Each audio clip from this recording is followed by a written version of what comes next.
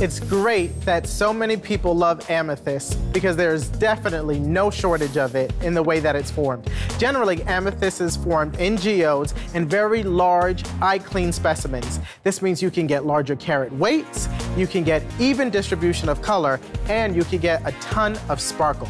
When a lapidurist or a gem cutter is faceting and cutting an amethyst gemstone, because it tends to be eye clean, they're able to concentrate the color in such a way that it pervades the entirety of the gemstone. We also get an equal amount of brilliance as well as that illustrious purple hue that everyone falls in love with.